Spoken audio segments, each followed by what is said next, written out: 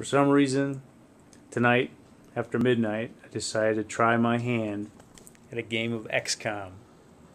This is the first time I've played XCOM on the console. I had great success playing it on the PC. I played the Iron Man mode on the second hardest difficulty. And today, I started a game on the absolute hardest impossible difficulty with the Iron Man mode. In the basically tutorial mission, I had 3 kills, 3 of my soldiers killed in action, and only 1 survived. The one guy that had 5 kills I hoped would make it through panicked at the end and got herself killed. So only the Chinaman was left standing. So I don't know.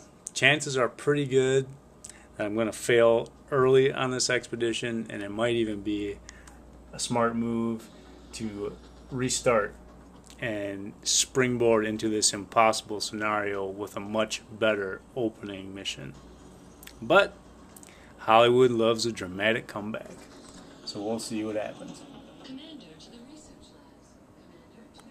I just gotta pretend that I'm fighting for my sweetie, and those aliens